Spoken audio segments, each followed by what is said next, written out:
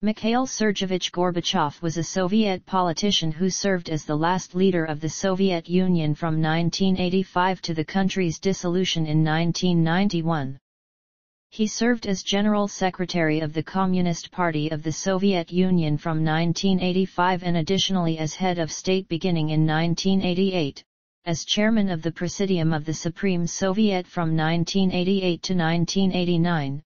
Chairman of the Supreme Soviet from 1989 to 1990 and the only President of the Soviet Union from 1990 to 1991. Ideologically, Gorbachev initially adhered to Marxism-Leninism but moved towards social democracy by the early 1990s.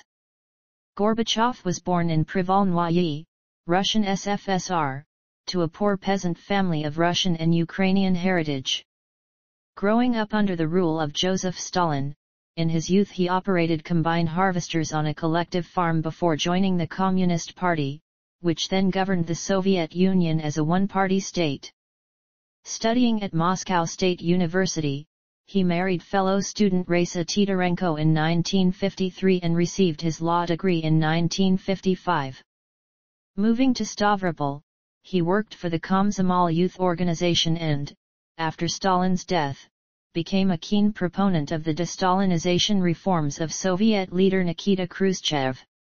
He was appointed the first party secretary of the Stavropol Regional Committee in 1970, overseeing construction of the Great Stavropol Canal. In 1978, he returned to Moscow to become a secretary of the party's Central Committee, and in 1979 joined its governing Politburo. 3 years after the death of Soviet leader Leonid Brezhnev following the brief tenures of Yuri Andropov and Konstantin Chernenko in 1985, the Politburo elected Gorbachev as General Secretary, the de facto leader. Although committed to preserving the Soviet state and its Marxist-Leninist ideals, Gorbachev believed significant reform to be necessary for survival. He withdrew troops from the Soviet-Afghan War and embarked on summits with United States President Ronald Reagan to limit nuclear weapons and end the Cold War. Domestically, his policy of glasnost allowed for enhanced freedom of speech and press, while his perestroika sought to decentralize economic decision-making to improve its efficiency. His democratization measures and formation of the elected Congress of People's Deputies undermined the one-party state. Gorbachev declined to intervene militarily when various Eastern Bloc countries abandoned Marxist-Leninist governance in 1989–1992. Internally, growing nationalist sentiment threatened to break up the Soviet Union, leading Marxist-Leninist hardliners to launch the unsuccessful August coup against Gorbachev in 1991. In the coup's wake, the Soviet Union dissolved against Gorbachev's wishes. After resigning the presidency, he launched the Gorbachev Foundation, became a vocal critic of Russian presidents Boris Yeltsin and Vladimir Putin, and campaigned for Russia's social democratic movement. Gorbachev is considered to be one of the most significant figures of the second half of the 20th century. The recipient of a wide range of awards, including the Nobel Peace Prize, he is praised for his role in ending the Cold War, introducing new political and economic freedoms in the Soviet Union, and tolerating both the fall of Marxist-Leninist administrations in Eastern and Central Europe and the reunification of Germany. In Russia he is often derided for facilitating the dissolution of the Soviet Union, an event which weakened Russia's global influence and precipitated an economic collapse in Russia and associated states. Early life and education. 1931–1950, childhood. Gorbachev was born on March 2, 1931 in the village of Privolnoye, then in the North Caucasus Krai of the Russian Soviet Federative Socialist Republic, Soviet Union. At the time, Privolnoye was divided almost evenly between ethnic Russians and ethnic Ukrainians. Gorbachev's paternal family were ethnic Russians and had moved to the region from Voronezh several generations before. His maternal family were of ethnic Ukrainian heritage and had migrated from Chernihiv. His parents named him Viktor at birth, but at the insistence of his mother, a devout Orthodox Christian, he had a secret baptism, where his grandfather christened him Mikhail. His relationship with his father, Sergey Andreyevich Gorbachev, was close. His mother, Maria Pantelayevna Gorbacheva, was colder and punitive. His parents were poor, and lived as peasants.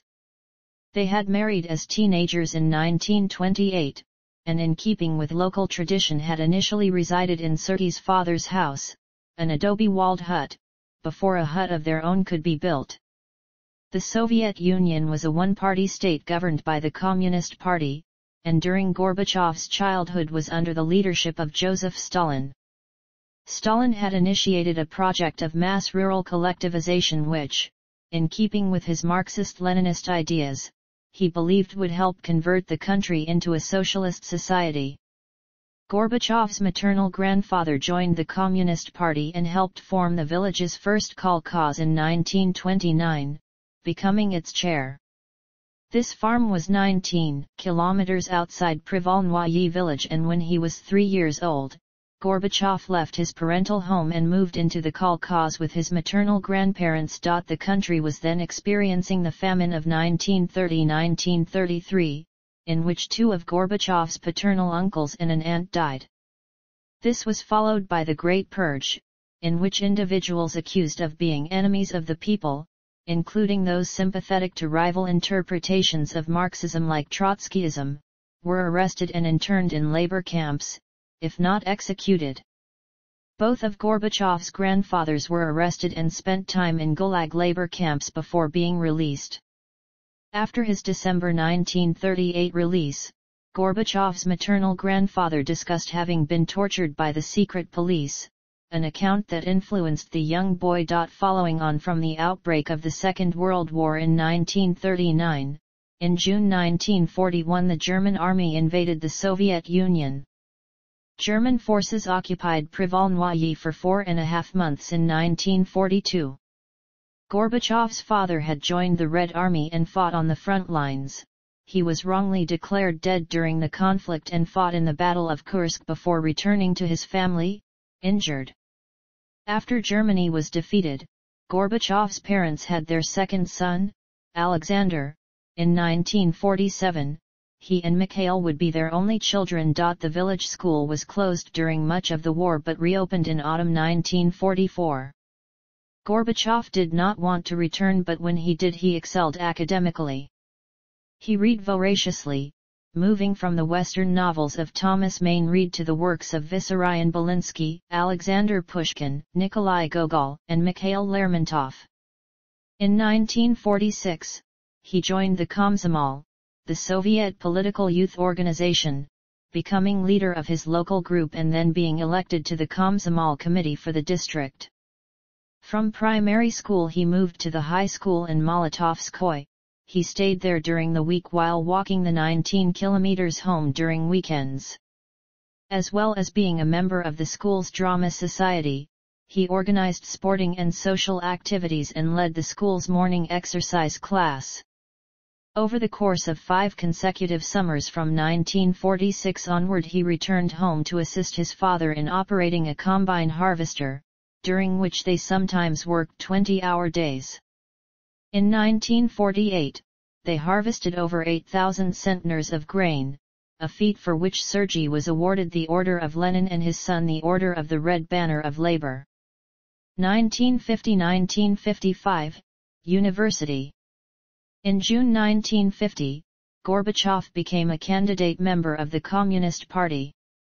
He also applied to study at the Law School of Moscow State University, then the most prestigious university in the country. They accepted him without asking for an exam, likely because of his worker-peasant origins and his possession of the Order of the Red Banner of Labor. His choice of law was unusual. It was not a well-regarded subject in Soviet society at that time.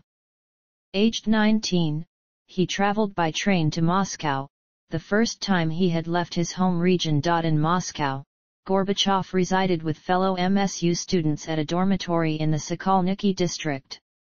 He and other rural students felt at odds with their Muscovite counterparts, but he soon came to fit in. Fellow students recall him working especially hard, often late into the night. He gained a reputation as a mediator during disputes, and was also known for being outspoken in class, although he would reveal some of his views only privately. For instance, he confided in some students his opposition to the Soviet jurisprudential norm that a confession proved guilt, noting that confessions could have been forced. During his studies, an anti-Semitic campaign spread through the Soviet Union, culminating in the Doctor's Plot. Gorbachev publicly defended Volodya Lieberman, a Jewish student who was accused of disloyalty to the country by one of his fellows. At MSU, Gorbachev became the Komsomol head of his entering class, and then Komsomol's deputy secretary for agitation and propaganda at the law school.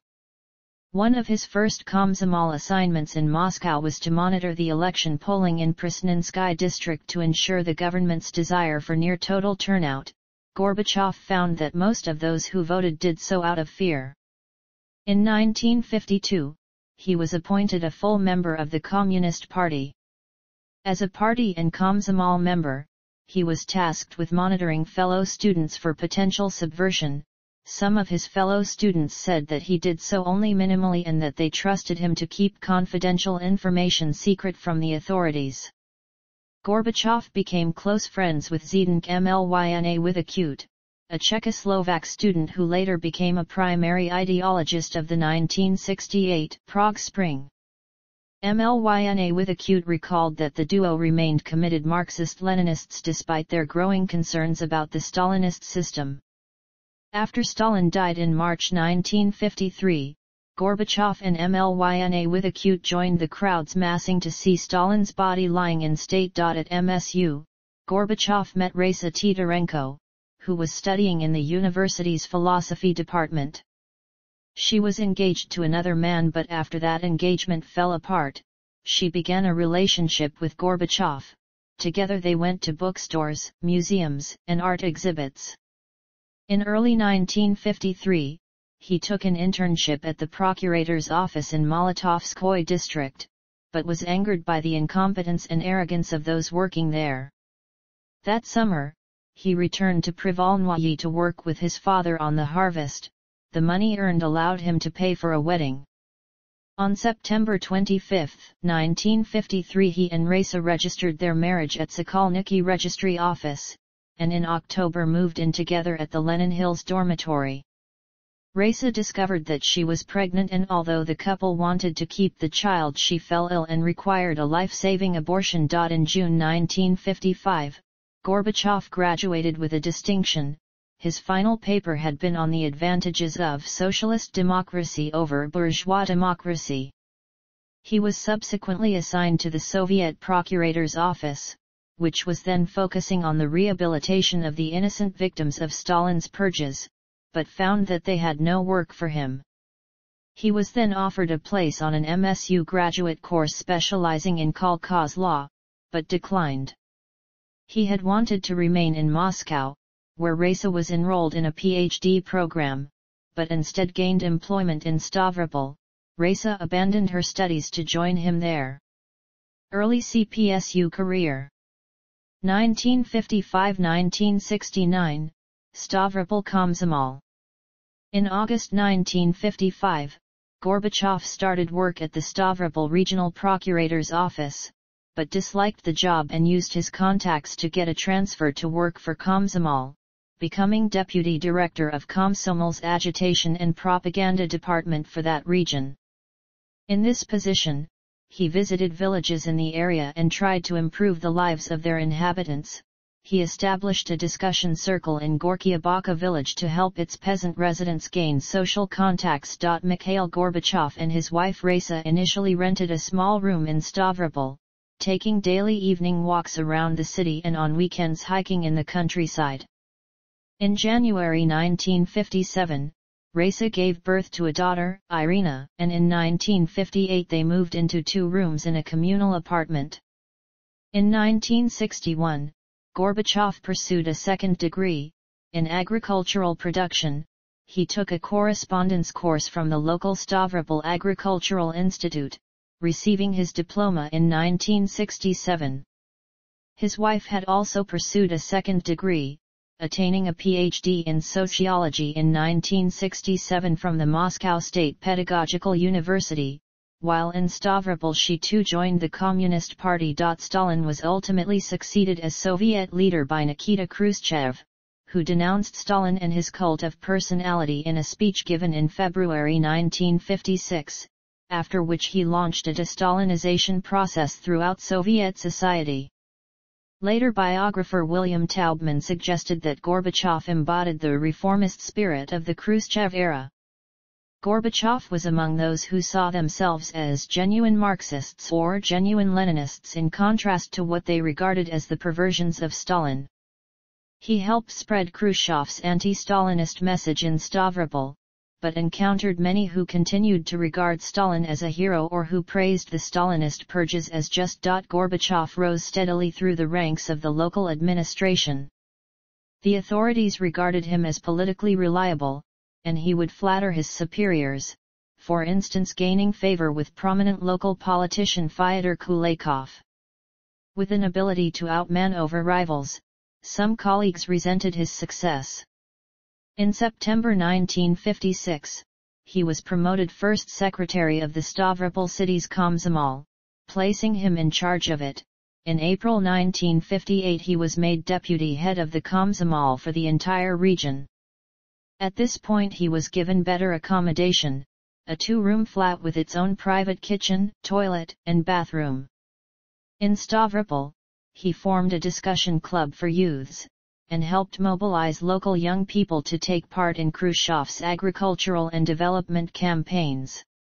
In March 1961, Gorbachev became first secretary of the regional Komsomol, in which position he went out of his way to appoint women as city and district leaders.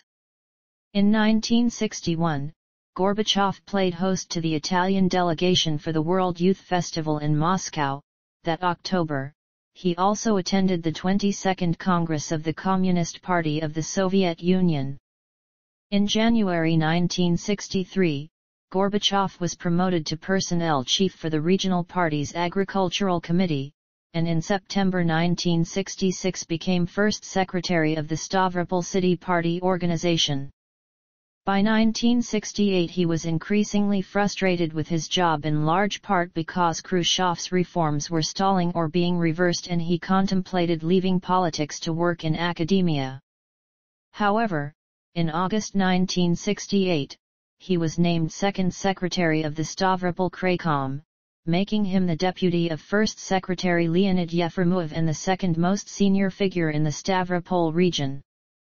In 1969, he was elected as a deputy to the Supreme Soviet of the Soviet Union and made a member of its Standing Commission for the Protection of the Environment. Cleared for travel to Eastern Bloc countries. In 1966 he was part of a delegation which visited East Germany, and in 1969 and 1974 visited Bulgaria. In August 1968 the Soviet Union led an invasion of Czechoslovakia to put an end to the Prague Spring, a period of political liberalization in the Marxist-Leninist country. Although Gorbachev later stated that he had had private concerns about the invasion, he publicly supported it. In September 1969 he was part of a Soviet delegation sent to Czechoslovakia, where he found the Czechoslovak people largely unwelcoming to them. That year, the Soviet authorities ordered him to punish Fadjim B. Saidikov, a philosophy professor of the Stavropol Agricultural Institute whose ideas were regarded as critical of Soviet agricultural policy. Gorbachev ensured that Saidikov was fired from teaching but ignored calls for him to face tougher punishment. Gorbachev later related that he was deeply affected by the incident. "My conscience tormented me for overseeing Saidikov's persecution." 1970–1977, heading the Stavropol region. In April 1970, Yefremov was promoted to a higher position in Moscow and Gorbachev succeeded him as the first secretary of the Stavropol Kraykom. This granted Gorbachev significant power over the Stavropol region. He had been personally vetted for the position by senior Kremlin leaders and was informed of their decision by the Soviet leader, Leonid Brezhnev. Aged 39, he was considerably younger than his predecessors in the position. As head of the Stavropol region, he automatically became a member of the Central Committee of the Communist Party of the Soviet Union in 1971. According to biographer Zhores Medvedev, Gorbachev had now joined the party's super elite. As regional leader, Gorbachev initially attributed economic and other failures to the inefficiency and incompetence of cadres, flaws in management structure or gaps in legislation, but eventually concluded that they were caused by an excessive centralization of decision-making in Moscow. He began reading translations of restricted texts by Western Marxist authors such as Antonio Gramsci, Louis Aragon, Roger Garaudy, and Giuseppe Boffa, and came under their influence. Gorbachev's main task as regional leader was to raise agricultural production levels, a task hampered by severe droughts in 1975 and 1976. He oversaw the expansion of irrigation systems through construction of the Great Stavropol Canal. For overseeing a record grain harvest in Ipatovsky district, in March 1972 he was awarded the Order of the October Revolution by Brezhnev in a Moscow ceremony. Gorbachev always sought to maintain Brezhnev's trust. As regional leader, he repeatedly praised Brezhnev in his speeches, for instance referring to him as the outstanding statesman of our time. Gorbachev and his wife holidayed in Moscow, Leningrad, Uzbekistan, and resorts in the North Caucasus. He holidayed with the head of the KGB, Yuri Andropov, who was favorable towards him and who became an important patron. Gorbachev also developed good relationships with senior figures including the Soviet Prime Minister, Alexei Kosygin, and the long-standing senior party member Mikhail Sergeyevich. The government considered Gorbachev sufficiently reliable that he was sent as part of Soviet delegations to Western Europe. He made 5 trips there between 1970 and 1977. In September 1971 he was part of a delegation that traveled to Italy, where they met with representatives of the Italian Communist Party. Gorbachev loved Italian culture but was struck by the poverty and inequality he saw in the country. In 1972, he visited Belgium and the Netherlands, and in 1973 West Germany. Gorbachev and his wife visited France in 1976 and 1977, on the latter occasion touring the country with a guide from the French Communist Party. He was surprised by how openly West Europeans offered their opinions and criticized their political leaders, something absent from the Soviet Union, where most people did not feel safe speaking so openly. He later related that for him and his wife, these visits shook our a priori belief in the superiority of socialist over bourgeois democracy. Gorbachev had remained close to his parents. After his father became terminally ill in 1974, Gorbachev traveled to be with him in Privolno shortly before his death. His daughter, Irina, married fellow student Anatoly Virginsky in April 1978. In 1977, the Supreme Soviet appointed Gorbachev to chair the Standing Commission on Youth Affairs due to his experience with mobilizing young people in Komsomol. Secretary of the Central Committee of CPSU. In November 1978, Gorbachev was appointed as Secretary of the Central Committee.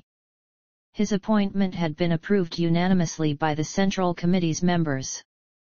To fill this position, Gorbachev and his wife moved to Moscow, where they were initially given an old dacha outside the city. They then moved to another, at Sosnovka, before finally being allocated a newly built brick house. He was also given an apartment inside the city, but gave that to his daughter and son-in-law. Irina had begun work at Moscow's Second Medical Institute. As part of the Moscow political elite, Gorbachev and his wife now had access to better medical care and to specialized shops. They were also given cooks, servants, bodyguards, and secretaries, although many of these were spies for the KGB. In his new position, Gorbachev often worked 12 to 16-hour days. He and his wife socialized little, but liked to visit Moscow's theaters and museums. In 1978, Gorbachev was appointed to the Central Committee's Secretariat for Agriculture, replacing his old friend Kulakov, who had died of a heart attack. Gorbachev concentrated his attentions on agriculture. The harvests of 1979, 1980, and 1981 were all poor, due largely to weather conditions, and the country had to import increasing quantities of grain. He had growing concerns about the country's agricultural management system, coming to regard it as overly centralized and requiring more bottom-up decision-making. He raised these points at his first speech at a Central Committee plenum, given in July 1978.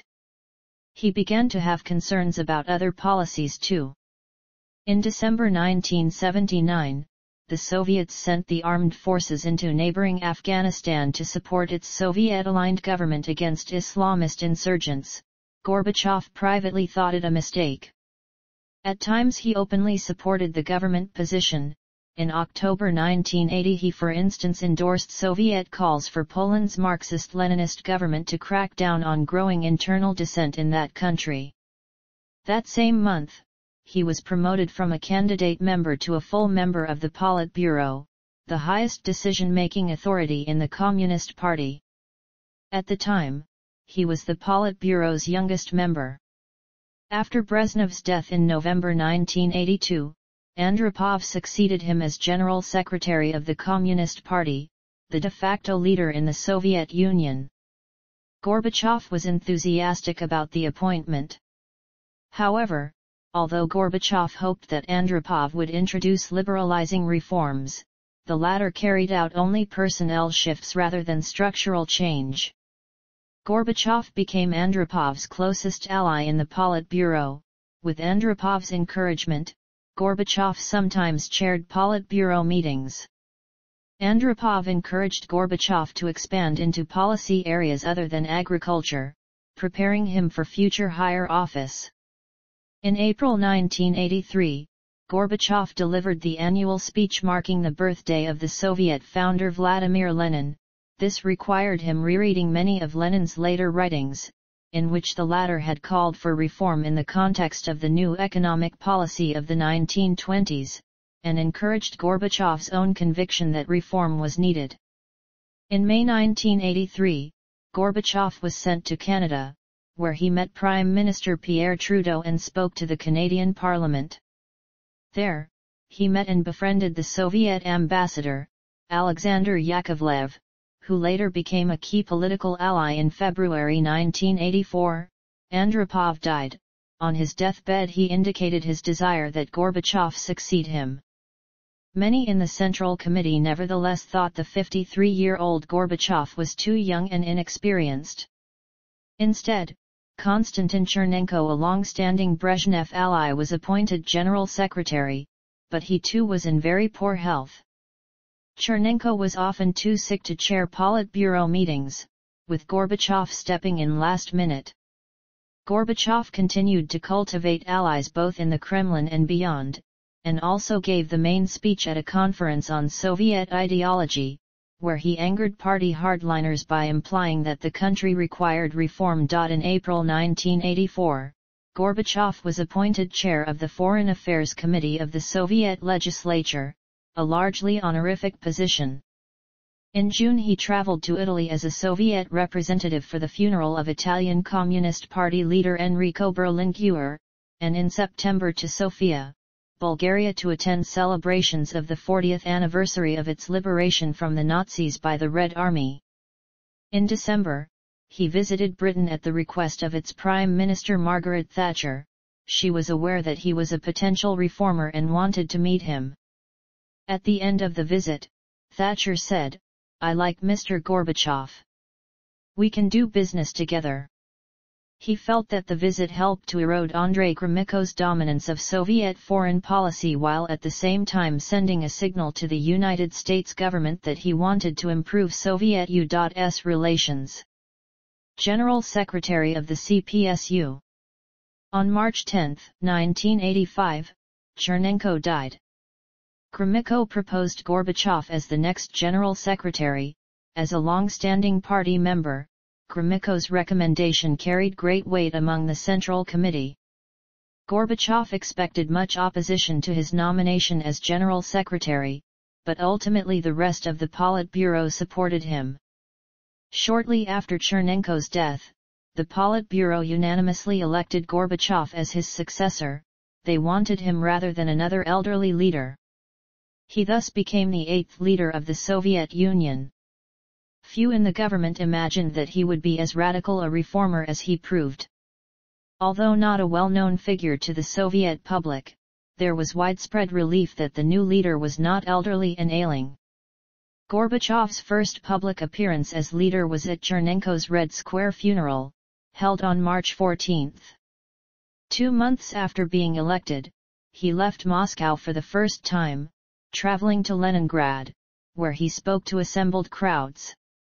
In June he traveled to Ukraine, in July to Belarus, and in September to Tyumen Oblast, urging party members in these areas to take more responsibility for fixing local problems. 1985–1986, early years. Gorbachev's leadership style differed from that of his predecessors. He would stop to talk to civilians on the street, forbade the display of his portrait at the 1985 Red Square holiday celebrations, and encouraged frank and open discussions at Politburo meetings. To the West, Gorbachev was seen as a more moderate and less threatening Soviet leader. Some Western commentators however believed this an act to lull Western governments into a false sense of security. His wife was his closest advisor, and took on the unofficial role of a First Lady by appearing with him on foreign trips. Her public visibility was a breach of standard practice and generated resentment. His other close aides were Georgy Shukhnazarov and Anatoly Chernyev. Gorbachev was aware that the Politburo could remove him from office, and that he could not pursue more radical reform without a majority of supporters in the Politburo. He sought to remove several older members from the Politburo, encouraging Grigory Romanov, Nikolai Tikhonov, and Viktor Grishin into retirement. He promoted Gromyko to head of state, a largely ceremonial role with little influence, and moved his own ally, Eduard Shevardnadze, to Gromyko's former post in charge of foreign policy. Other allies whom he saw promoted were Yakovlev, Anatoly Lukyanov, and Vadim Medvedev. Another of those promoted by Gorbachev was Boris Yeltsin, who was made a secretary of the Central Committee in July 1985. Most of these appointees were from a new generation of well-educated officials who had been frustrated during the Brezhnev era. In his first year, 14 of the 23 heads of department in the Secretariat were replaced. Doing so, Gorbachev secured dominance in the Politburo within a year, faster than either Stalin, Khrushchev, or Brezhnev had achieved. Domestic policies. Foreign policy. 1987–1989, further reforms. Domestic reforms. Forming the Congress of People's Deputies. Relations with China and Western states. Nationality question and the Eastern Bloc. Unraveling of the USSR. In the revolutions of 1989, most of the Marxist-Leninist states of Central and Eastern Europe held multi-party elections resulting in regime change. In most countries, like Poland and Hungary, this was achieved peacefully, but in Romania, the revolution turned violent, and led to Ceausescu's overthrow and execution. Gorbachev was too preoccupied with domestic problems to pay much attention to these events. He believed that democratic elections would not lead Eastern European countries into abandoning their commitment to socialism. In 1989, he visited East Germany for the 40th anniversary of its founding. Shortly after, in November, the East German government allowed its citizens to cross the Berlin Wall, a decision Gorbachev praised. Over the following years, much of the wall was demolished. Neither Gorbachev nor Thatcher or Mitterrand wanted a swift reunification of Germany, aware that it would likely become the dominant European power. Gorbachev wanted a gradual process of German integration, but Kohl began calling for rapid reunification. With German reunification in 1990, many observers declared the Cold War over. 1990–1991, Presidency of the Soviet Union. In February 1990, both liberalisers and Marxist-Leninist hardliners intensified their attacks on Gorbachev. A liberalizer march took place in Moscow criticizing Communist Party rule, while at a Central Committee meeting, the hardliner Vladimir Brovikov accused Gorbachev of reducing the country to anarchy and ruin and of pursuing Western approval at the expense of the Soviet Union and the Marxist-Leninist cause. Gorbachev was aware that the Central Committee could still oust him as General Secretary, and so decided to reformulate the role of head of government to a presidency from which he could not be removed. He decided that the presidential election should be held by the Congress of People's Deputies. He chose this over a public vote because he thought the latter would escalate tensions and feared that he might lose it. A spring 1990 poll nevertheless still showed him as the most popular politician in the country. In March, the Congress of People's Deputies held the first Soviet presidential election, in which Gorbachev was the only candidate. He secured 1,329 in favor to 495 against. 313 votes were invalid or absent. He therefore became the first executive president of the Soviet Union. A new 18-member Presidential Council de facto replaced the Politburo. At the same Congress meeting, he presented the idea of repealing Article 6 of the Soviet Constitution, which had ratified the Communist Party as the ruling party of the Soviet Union. The Congress passed the reform, undermining the de jure nature of the one-party state. In the 1990 elections for the Russian Supreme Soviet, the Communist Party faced challengers from an alliance of liberalisers known as Democratic Russia. The latter did particularly well in urban centers. Yeltsin was elected the parliament's chair, something Gorbachev was unhappy about. That year, opinion polls showed Yeltsin overtaking Gorbachev as the most popular politician in the Soviet Union. Gorbachev struggled to understand Yeltsin's growing popularity, commenting, "He drinks like a fish, he's inarticulate, he comes up with the devil knows what, he's like a worn-out record." The Russian Supreme Soviet was now out of Gorbachev's control. In June 1990, it declared that in the Russian Republic, its laws took precedence over those of the Soviet central government. Amid a growth in Russian nationalist sentiment, Gorbachev had reluctantly allowed the formation of a Communist Party of the Russian Soviet Federative Socialist Republic as a branch of the larger Soviet Communist Party. Gorbachev attended its first Congress in June, but soon found it dominated by hardliners who opposed his reformist stance. German reunification and the Gulf War. August putsch and government crises. Final collapse. On August 29, 1991, the Supreme Soviet indefinitely suspended all Communist Party activity, effectively ending communist rule in the Soviet Union. From then on, the Soviet Union collapsed with dramatic speed. By the end of September, Gorbachev had lost the ability to influence events outside of Moscow. On October 30, Gorbachev attended a conference in Madrid trying to revive the Israeli-Palestinian peace process. The event was co-sponsored by the US and Soviet Union, one of the first examples of such cooperation between the two countries. There, he again met with Bush.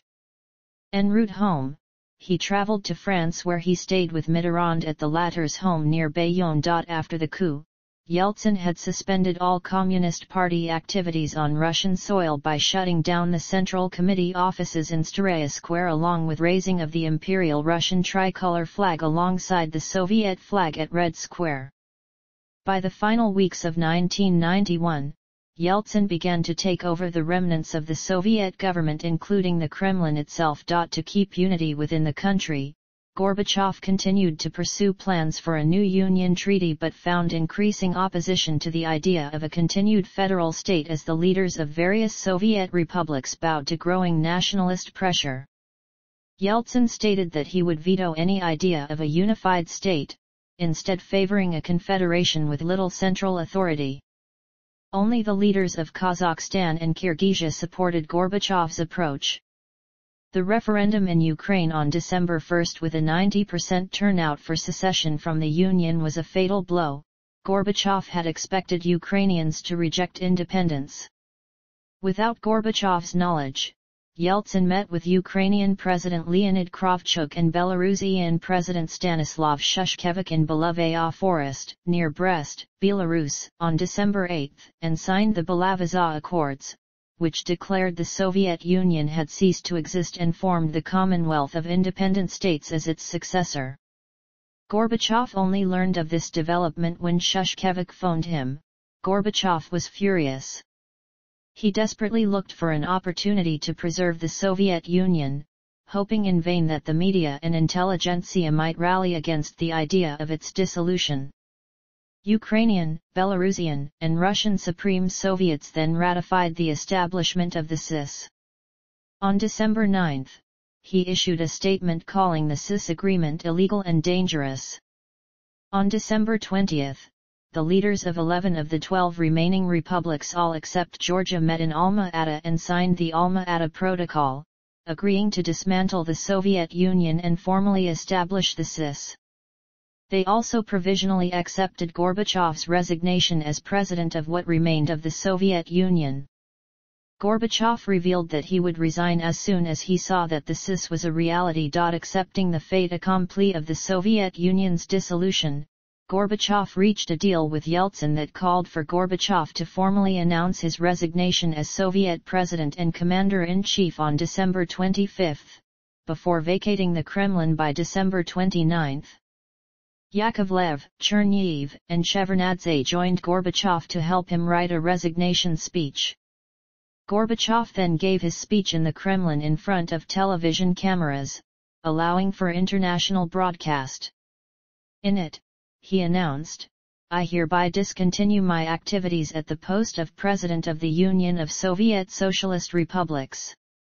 He expressed regret for the breakup of the Soviet Union but cited what he saw as the achievements of his administration: political and religious freedom, the end of totalitarianism, the introduction of democracy and a market economy, and an end to the arms race and Cold War.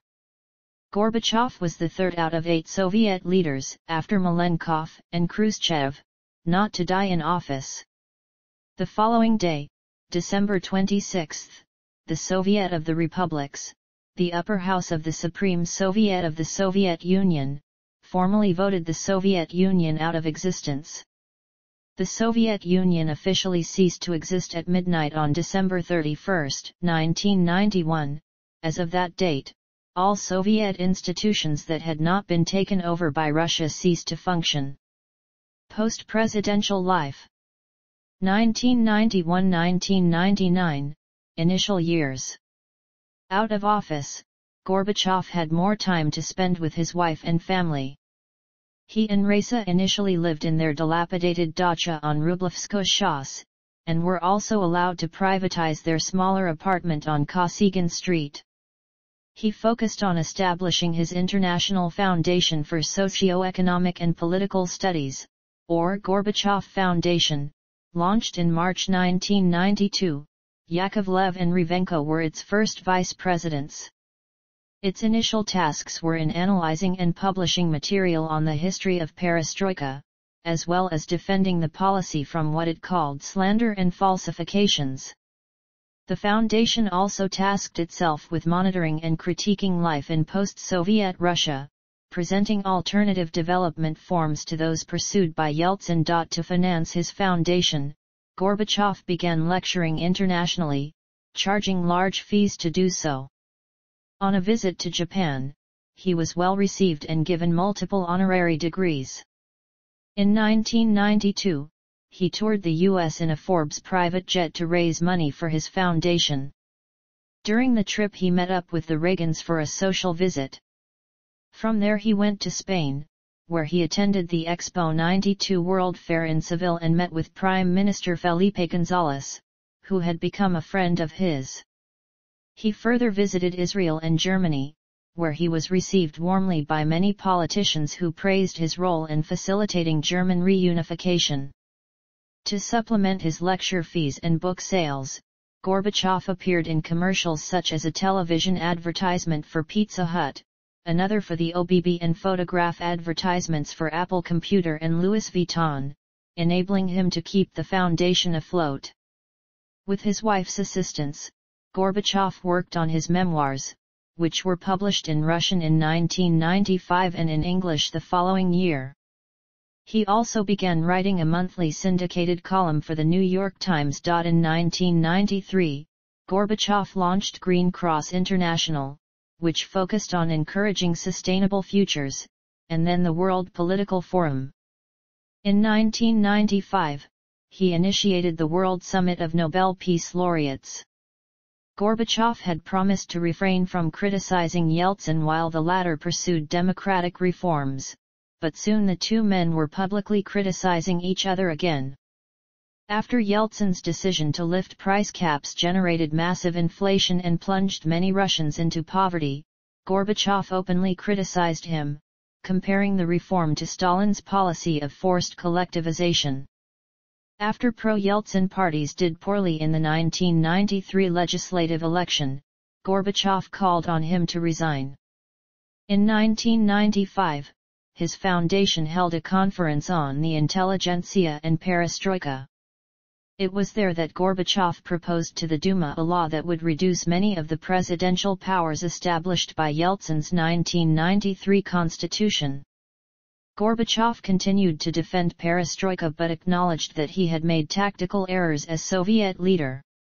While he still believed that Russia was undergoing a process of democratization, he concluded that it would take decades rather than years, as he had previously thought.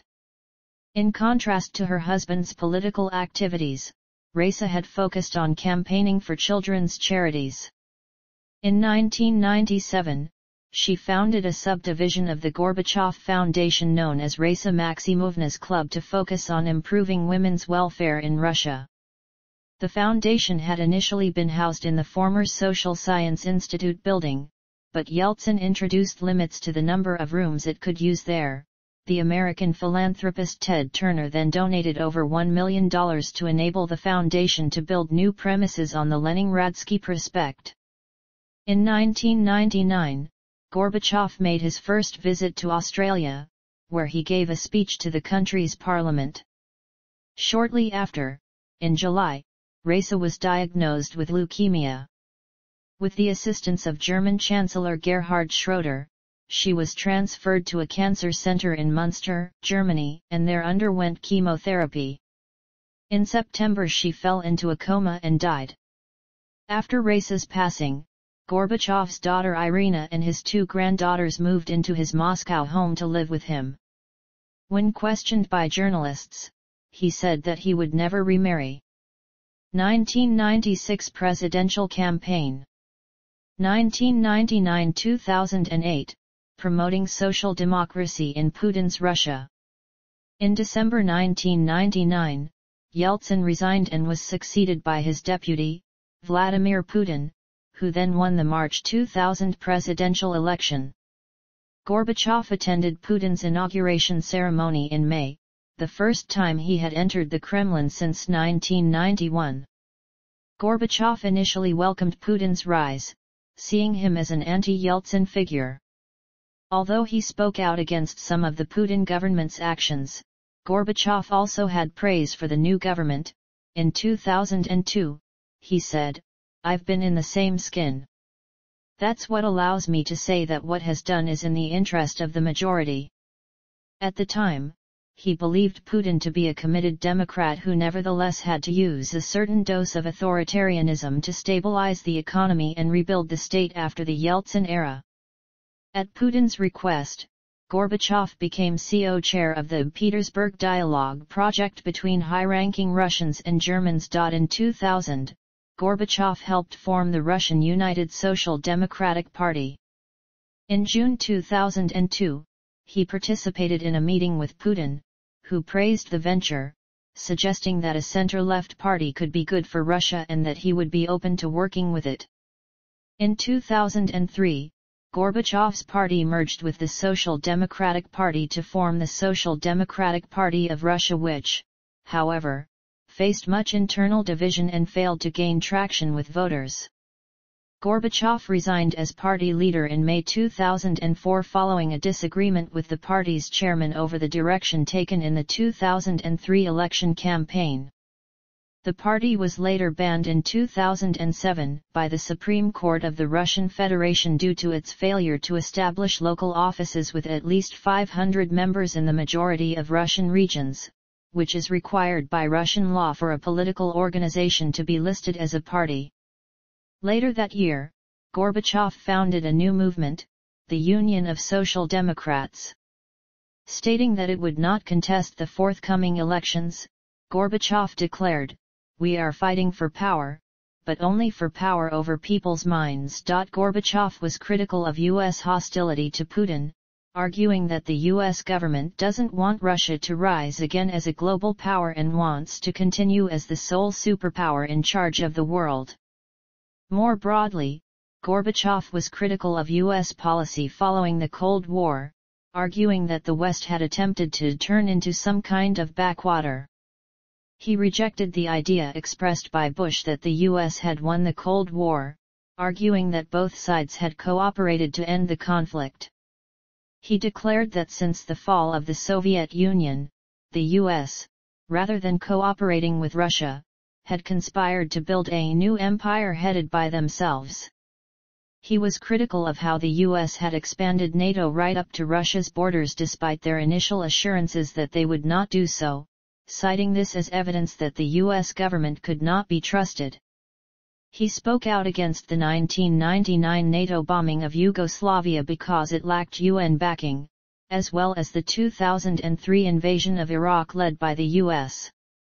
In June 2004, Gorbachev nevertheless attended Reagan's state funeral, and in 2007 visited New Orleans to see the damage caused by Hurricane Katrina. 2008-2022, growing criticism of Putin and foreign policy remarks. Barred by the Constitution from serving more than 2 consecutive terms as president, Putin stood down in 2008 and was succeeded by his chosen successor, Dmitry Medvedev, who reached out to Gorbachev in ways that Putin had not.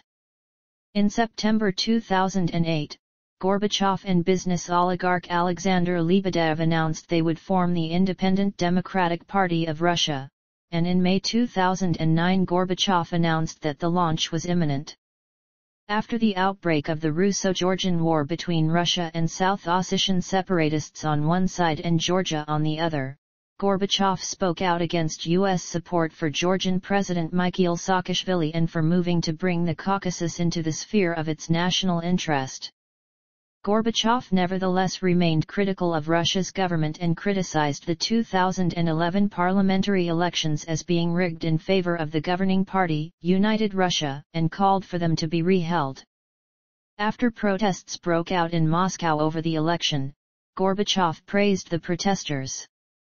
In 2009, Gorbachev released Songs for Raisa, an album of Russian romantic ballads, sung by him and accompanied by musician Andrei Makarevich, to raise money for a charity devoted to his late wife. That year, he also met with U.S. President Barack Obama in efforts to reset strained U.S.-Russian relations, and attended an event in Berlin commemorating the 20th anniversary of the fall of the Berlin Wall. In 2011, an 80th birthday gala for him was held at London's Royal Albert Hall, featuring tributes from Shimon Peres, Lech Walesa, Michelle Rocard, and Arnold Schwarzenegger. Proceeds from the event went to the Raisa Gorbachev Foundation. That year, Medvedev awarded him the Order of St. Andrew the Apostle I called. After Putin announced his intention to run for president in the 2012 election, Gorbachev was opposed to the idea. He complained that Putin's new measures had tightened the screws on Russia and that the president was trying to completely subordinate society, adding that United Russia now embodied the worst bureaucratic features of the Soviet Communist Party. In 2015, Gorbachev ceased his frequent international traveling. He continued to speak out on issues affecting Russia and the world. In 2014, he defended the Crimean Status referendum and Russia's annexation of Crimea that began the Russo-Ukrainian War. In his judgment, while Crimea was transferred from Russia to Ukraine in 1954, when both were part of the Soviet Union, the Crimean people had not been asked at the time, whereas in the 2014 referendum they had. After sanctions were placed on Russia as a result of the annexation, Gorbachev spoke out against them. His comments led to Ukraine banning him from entering the country for 5 years. At a November 2014 event marking 25 years since the fall of the Berlin Wall, Gorbachev warned that the ongoing war in Donbass had brought the world to the brink of a new Cold War, and he accused Western powers, particularly the US, of adopting an attitude of triumphalism towards Russia. In December 2014, he said that both sides in the war in Donbass have been violating the terms of the ceasefire. Both sides are guilty of using dangerous types of weapons and violating human rights, adding that Minsk agreements form the basis for the settlement of the conflict.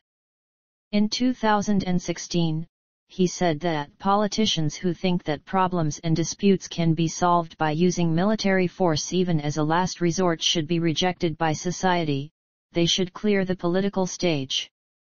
In July 2016, Gorbachev criticized NATO for deploying more troops to Eastern Europe amid escalating tensions between the military alliance and Russia. In June 2018, he welcomed the Russia-United States summit in Helsinki between Putin and U.S. President Donald Trump, although in October criticized Trump's threat to withdraw from the 1987 Intermediate-Range Nuclear Forces Treaty, saying the move is not the work of a great mind. He added, "All agreements aimed at nuclear disarmament and the limitation of nuclear weapons must be preserved, for the sake of life on Earth." Following the death of former President George H.W. Bush in 2018, a critical partner and friend of his time in office, Gorbachev stated that the work they had both accomplished led directly to the end of the Cold War and the nuclear arms race, and that he deeply appreciated the attention, kindness, and simplicity typical of George, Barbara and their large, friendly family. After the January 6 United States Capitol attack, Gorbachev declared, "The storming of the Capitol was clearly planned in advance, and it's obvious by whom." He did not clarify to whom he was referring. Gorbachev also stated that the attack called into question the future fate of the United States as a nation. In an interview with Russian news agency TASS on January 20, 2021, Gorbachev said that relations between the United States and Russia are of great concern, and called on U.S. President Joe Biden to begin talks with the Kremlin to make the two countries' intentions and actions clearer and in order to normalize relations. On December 24, 2021, Gorbachev said that the United States grew arrogant and self-confident after the collapse of the Soviet Union, resulting in a new empire. Hence the idea of NATO expansion. He also endorsed the upcoming security talks between the United States and Russia, saying, "I hope there will be a result." 2022 Russian invasion of Ukraine. Gorbachev made no personal comment publicly on the 2022 Russian invasion of Ukraine. Although, on February 26, his Gorbachev Foundation stated that we affirm the need for an early cessation of hostilities and immediate start of peace negotiations. There is nothing more precious in the world than human lives. At the end of July 2022, Gorbachev's close friend, journalist Alexei Venediktov, said that Gorbachev was very upset when he found out that Putin had launched an invasion of Ukraine. According to Venediktov, Gorbachev believed that Putin destroyed his life's work. Gorbachev's interpreter, Pavel Polozchenko, also stated that Gorbachev was psychologically traumatized by the Russia-Ukraine conflict before his death. Political ideology. According to his university friend Zdeněk Mlyna with acute, in the early 1950s Gorbachev, like everyone else at the time, was a Stalinist. Mlyna with acute noted, however, that unlike most other Soviet students, Gorbachev did not view Marxism simply as a collection of axioms to be committed to memory. Biographers Dodor and Branson related that after Stalin's death, Gorbachev's ideology would never be doctrinal again, but noted that he remained a true believer in the Soviet system. Dodor and Branson noted that at the 27th Party Congress in 1986, Gorbachev was seen to be an orthodox Marxist-Leninist. That year, the biographer Zhores Medvedev stated that Gorbachev is neither a liberal nor a bold reformist. By the mid-1980s, when Gorbachev took power, many analysts were arguing that the Soviet Union was declining to the status of a third world country. In this context, Gorbachev argued that the Communist Party had to adapt and engage in creative thinking much as Lenin had creatively interpreted and adapted the writings of Karl Marx and Friedrich Engels to the situation of early 20th century Russia. For instance, he thought that rhetoric about global revolution and overthrowing the bourgeoisie which had been integral to Leninist politics had become too dangerous in an era where nuclear warfare could obliterate humanity. He began to move away from the Marxist-Leninist belief in class struggle as the engine of political change, instead viewing politics as a ways of coordinating the interests of all classes. However, as Gooding noted, the changes that Gorbachev proposed were expressed wholly within the terms of Marxist-Leninist ideology. According to Dodor and Branson, Gorbachev also wanted to dismantle the hierarchical military society at home and abandon the grand style, costly, imperialism abroad. However, Jonathan Steele argued that Gorbachev failed to appreciate why the Baltic nations wanted independence and at heart he was, and remains, a Russian imperialist. Gooding thought that Gorbachev was committed to democracy, something marking him out as different from his predecessors. Gooding also suggested that when in power, Gorbachev came to see socialism not as a place on the path to communism, but a destination in itself. Gorbachev's political outlook was shaped by the 23 years he served as a party official in Stavropol.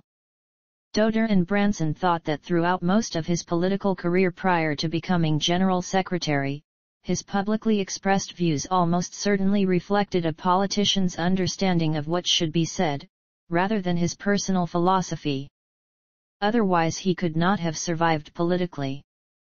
Like many Russians, Gorbachev sometimes thought of the Soviet Union as being largely synonymous with Russia and in various speeches described it as Russia. In one incident he had to correct himself after calling the USSR Russia while giving a speech in Kiev. Macaulay noted that perestroika was an elusive concept, one which evolved and eventually meant something radically different over time.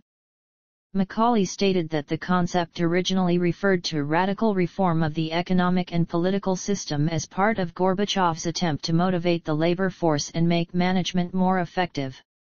It was only after initial measures to achieve this proved unsuccessful that Gorbachev began to consider market mechanisms and cooperatives, albeit with the state sector remaining dominant.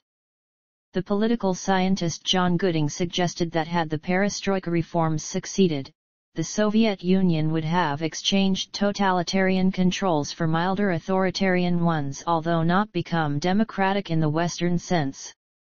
With perestroika, Gorbachev had wanted to improve the existing Marxist-Leninist system but ultimately ended up destroying it. In this, he brought an end to state socialism in the Soviet Union and paved the way for a transition to liberal democracy. Taubman nevertheless thought Gorbachev remained a socialist. He described Gorbachev as a true believer not in the Soviet system as it functioned in 1985 but in its potential to live up to what he deemed its original ideals. He added that until the end, Gorbachev reiterated his belief in socialism, insisting that it wasn't worthy of the name unless it was truly democratic. As Soviet leader, Gorbachev believed in incremental reform rather than a radical transformation. He later referred to this as a revolution by evolutionary means. Doder and Branson noted that over the course of the 1980s, his thought underwent a radical evolution. Taubman noted that by 1989 or 1990, Gorbachev had transformed into a social democrat. Macaulay suggested that by at least June 1991 Gorbachev was a post-Leninist, having liberated himself from Marxism-Leninism. After the fall of the Soviet Union, the newly formed Communist Party of the Russian Federation would have nothing to do with him.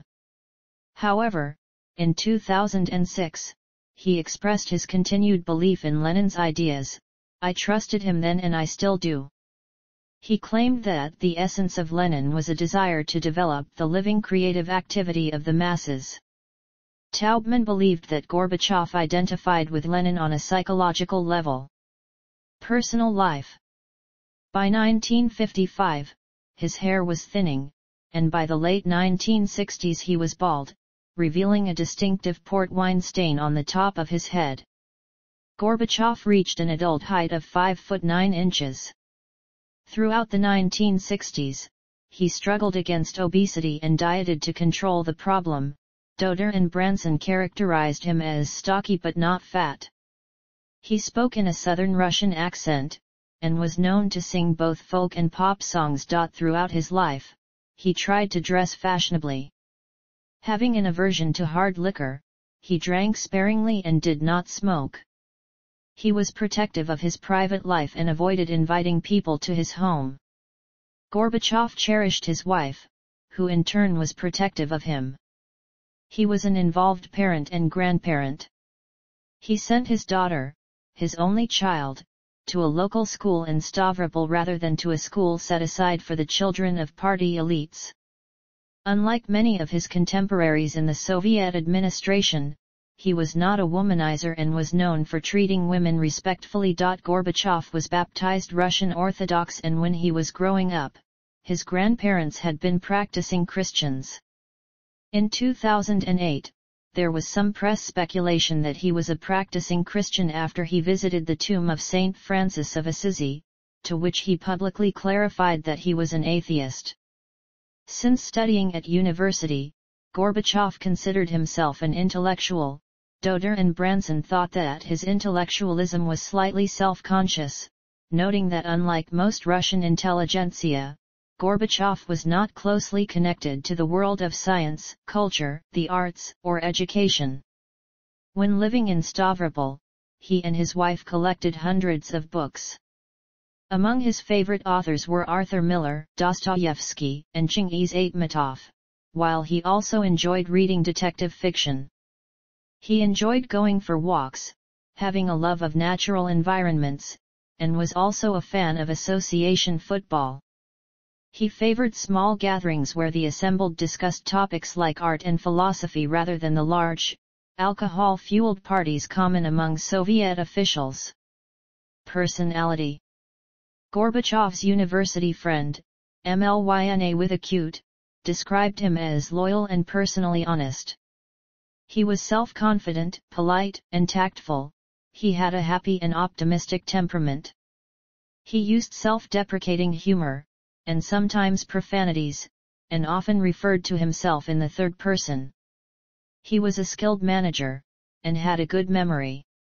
A hard worker or workaholic, as general secretary, he would rise at 7 o'clock or 8 o'clock in the morning and not go to bed until 1 o'clock or 2 o'clock. He commuted from the western suburbs between 9 and 10 in the morning and returned home around 8 in the evening. Taubman called him a remarkably decent man. He thought Gorbachev to have high moral standards. Zhores Medvedev thought him a talented orator, in 1986 stating that Gorbachev is probably the best speaker there has been in the top party echelons since Leon Trotsky. Medvedev also considered Gorbachev a charismatic leader, something Brezhnev, Andropov, and Chernenko had not been. Doder and Branson called him a charmer capable of intellectually seducing doubters, always trying to co-opt them, or at least blunt the edge of their criticism. Macaulay thought Gorbachev displayed great tactical skill in maneuvering successfully between hardline Marxist-Leninists and liberalisers for most of his time as leader, adding, though, that he was much more skilled at tactical, short-term policy than strategic, long-term thinking, in part because he was given to making policy on the hoof. Doder and Branson thought Gorbachev a Russian to the core, intensely patriotic as only people living in the border regions can be. Taubman also noted that the former Soviet leader has a sense of self-importance and self-righteousness as well as a need for attention and admiration which grated on some of his colleagues. He was sensitive to personal criticism and easily took offense. Colleagues were often frustrated that he would leave tasks unfinished, and sometimes also felt underappreciated and discarded by him. Biographers Doder and Branson thought that Gorbachev was a Puritan with a proclivity for order in his personal life. Taubman noted that he was capable of blowing up for calculated effect. He also thought that by 1990, when his domestic popularity was waning, Gorbachev had become psychologically dependent on being lionized abroad, a trait for which he was criticized in the Soviet Union.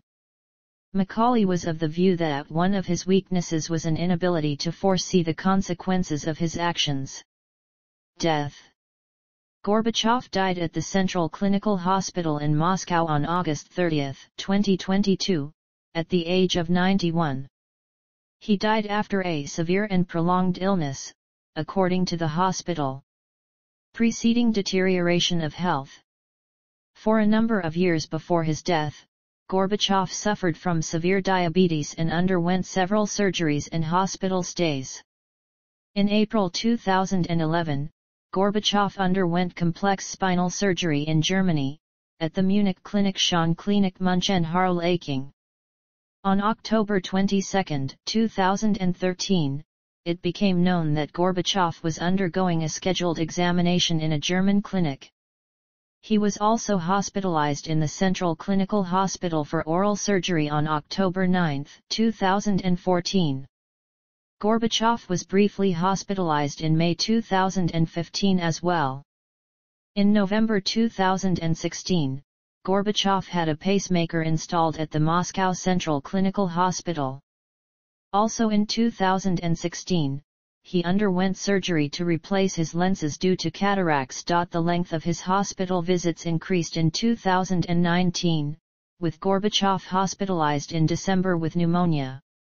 At the beginning of 2020, Gorbachev was placed under the continuous supervision of doctors. Gorbachev's condition deteriorated even further in July 2022 as he developed kidney problems, which led to him being transferred for hemodialysis. Shortly before his death, Gorbachev underwent 4 more operations, lost 40 kilograms of weight, and could no longer walk. In interviews given shortly before his death, Gorbachev had complained about health and appetite problems. Gorbachev was receiving palliative care, but was allowed to leave the hospital for short periods of time. On August 29, 2022, Gorbachev arrived at the Central Clinical Hospital for another hemodialysis, where he died on August 30 at approximately 10 p.m. Moscow time. Funeral and burial. A funeral for Gorbachev was held on September 3, 2022 from 10 a.m. to 12 p.m. in the Column Hall of the House of Unions. The ceremony had an element of a state funeral in the form of an honor guard, but an official state funeral was not held. The service included rites administered by a Russian Orthodox priest. Russian President Vladimir Putin bid an official farewell to Gorbachev on September 1, 2022 during a visit to the Central Clinical Hospital, where he laid flowers at his coffin. His press secretary Dmitry Peskov said that the tight schedule of the president would not allow him to be present at the funeral, as he was scheduled to visit Kaliningrad. Gorbachev was buried on the same day at Moscow's Novodevichy Cemetery, in the same grave as his wife Raisa, as requested by his will. Reactions. Russia's President Vladimir Putin expressed his condolences on the death of Gorbachev and paid tribute to him at the Moscow hospital where the ex-president had died but, according to spokesman Dmitry Peskov, had no time to attend his funeral due to a busy work schedule. President Putin also sent a telegram to Gorbachev's family, calling him a politician and statesman who had a huge impact on the course of world history. Gorbachev's close friend Alexei Venediktov said that Gorbachev was upset that Putin had destroyed all his political reforms. State Duma deputy Vitaly Milonov was less positive in his outlook of Gorbachev, saying that Gorbachev was worse than Hitler for Russia. In addition, Russia's Communist Party leader Gennady Zhuganov said that Gorbachev was a leader whose rule brought absolute sadness, misfortune, and problems for all the peoples of our country. Nina Yeltsina, widow of former Russian President Boris Yeltsin, said that Gorbachev sincerely wanted to change the Soviet system and transform the USSR into a free and peaceful state. European Commission President Ursula von der Leyen paid tribute to him on Twitter, as did the UK's Prime Minister Boris Johnson, former US Secretary of State Condoleezza Rice and Ireland's Dáil Michael Martin. United Nations Secretary-General Antonio Guterres said Gorbachev was a one-of-a-kind statesman who changed the course of history and a towering global leader, committed multilateralist, and tireless advocate for peace. As former U.S. Secretary of State James Baker III stated that history will remember Mikhail Gorbachev as a giant who steered his great nation towards democracy in the context of the Cold War's conclusion. Queen Elizabeth II in her condolence stated that through his courage and vision, he gained the admiration, affection, and respect of the British people. Canadian Prime Minister Justin Trudeau said he helped bring an end to the Cold War, embraced reforms in the Soviet Union, and reduced the threat of nuclear weapons. He leaves behind an important legacy, while former Canadian Prime Minister Brian Mulroney said that he was a very pleasant man to deal with and history will remember him as a transformational leader. French President Emmanuel Macron called Gorbachev a man of peace whose choices opened up a path of liberty for Russians. U.S. President Joe Biden called Gorbachev a man of remarkable vision. Polish Foreign Minister Zbigniew Ra stated that Gorbachev had increased the scope of freedom of the enslaved peoples of the Soviet Union in an unprecedented way, giving them hope for a more dignified life. Foreign Minister of Lithuania Gabrielius Landsbergis said that, because of the infamous 1991 January events, Lithuanians will not glorify Gorbachev. We will never forget the simple fact that his army murdered civilians to prolong his regime's occupation of our country. His soldiers fired on our unarmed protesters and crushed them under his tanks. That is how we will remember him. The 14th Dalai Lama wrote to the Gorbachev Foundation to express his condolences to his daughter, Irina Virginskaya, and members of his family, his friends and supporters. Japan's Prime Minister Fumio Kishida said Gorbachev had left behind great as a world leader supporting the abolishment of nuclear weapons. Germany's former Chancellor Angela Merkel, who grew up in East Germany, said he completely changed her life and the world, while current German Chancellor Olaf Scholz hailed Gorbachev's role in reuniting Germany. Reception and legacy. Opinions on Gorbachev are deeply divided. According to a 2017 survey carried out by the independent Institute Levada Center, 46% of Russian citizens have a negative opinion towards Gorbachev, 30% are indifferent, while only 15% have a positive opinion. Many, particularly in Western countries, see him as the greatest statesman of the second half of the 20th century. U.S. press referred to the presence of Gorbimania in Western countries during the late 1980s and early 1990s, as represented by large crowds that turned out to greet his visits, with Time naming him its Man of the Decade in the 1980s. In the Soviet Union itself, opinion polls indicated that Gorbachev was the most popular politician from 1985 through to late 1989. For his domestic supporters, Gorbachev was seen as a reformer trying to modernize the Soviet Union, and to build a form of democratic socialism. Taubman characterized Gorbachev as a visionary who changed his country and the world, though neither as much as he wished. Taubman regarded Gorbachev as being exceptional, as a Russian ruler and a world statesman, highlighting that he avoided the traditional, authoritarian, anti-Western norm of both predecessors like Brezhnev and successors like Putin. Macaulay thought that in allowing the Soviet Union to move away from Marxism-Leninism, Gorbachev gave the Soviet people something precious, the right to think and manage their lives for themselves, with all the uncertainty and risk that entailed. Gorbachev's negotiations with the U.S. helped bring an end to the Cold War and reduced the threat of nuclear conflict. His decision to allow the Eastern Bloc to break apart prevented significant bloodshed in Central and Eastern Europe. As Taubman noted, this meant that the Soviet Empire ended in a far more peaceful manner than the British Empire several decades before. Similarly, under Gorbachev, the Soviet Union broke apart without falling into civil war, as happened during the breakup of Yugoslavia at the same time.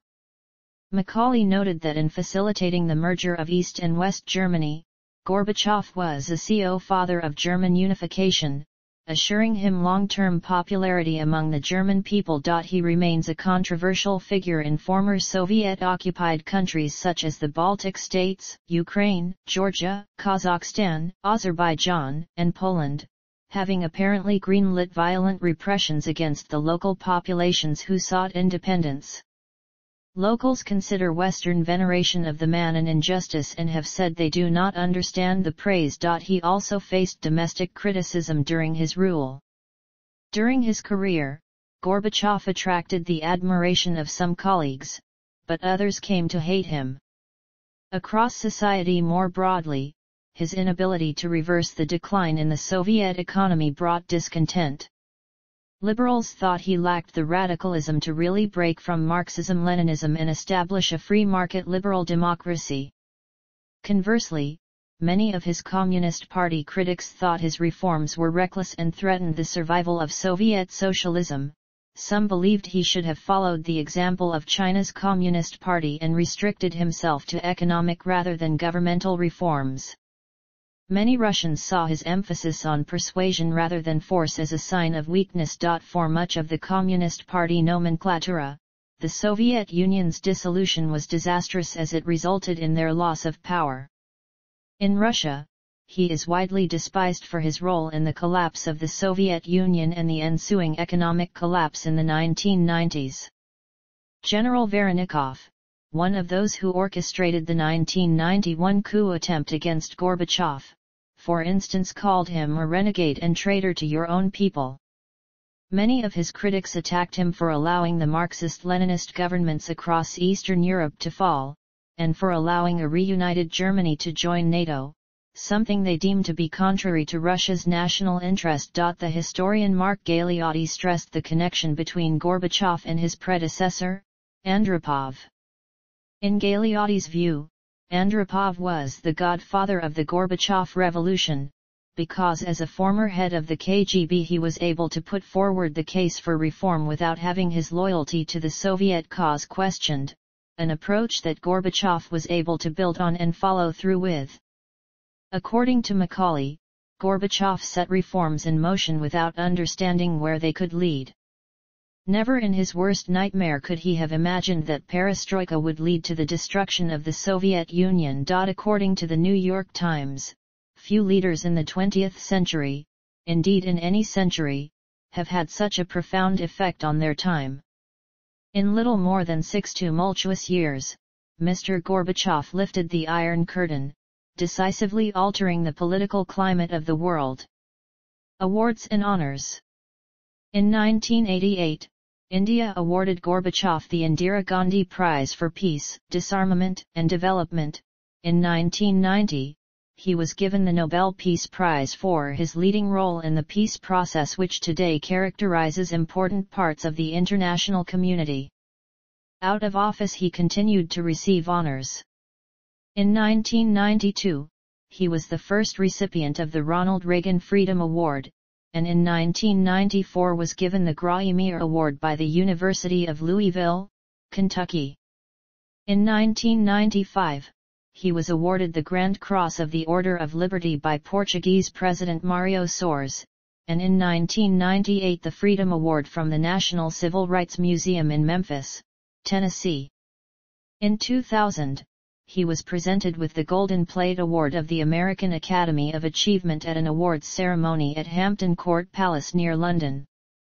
In 2002, Gorbachev received the Freedom of the City of Dublin from Dublin City Council. In 2002, Gorbachev was awarded the Charles V Prize by the European Academy of Justice Foundation. Gorbachev, together with Bill Clinton and Sophia Loren, were awarded the 2004 Grammy Award for Best Spoken Word Album for Children for their recording of Sergei Prokofiev's 1936 Peter and the Wolf for pentatone. In 2005, Gorbachev was awarded the Point Alpha Prize for his role in supporting German reunification. Bibliography. In popular culture. In 2020/2021, the Theatre of Nations in Moscow, in collaboration with Latvian director Alvis Hermanis, staged a production called Gorbachev. Yevgeny Mironov and Chulpan Kamatova played the roles of Gorbachev and his wife Raisa respectively. It was a play focusing on their personal relationship. See also: April 9 tragedy, Soviet crackdown on Georgian protests in 1989. Black January, Soviet crackdown on Azerbaijani protests in 1990. Jultoksan. Soviet economic blockade of Lithuania. Soviet OMON assaults on Lithuanian border posts. January events. The barricades. Transnistria war. Index of Soviet Union-related articles. Khomeini's letter to Mikhail Gorbachev. List of international trips made by Mikhail Gorbachev. List of peace activists. List of Nobel Peace Prize laureates. Explanatory notes. References.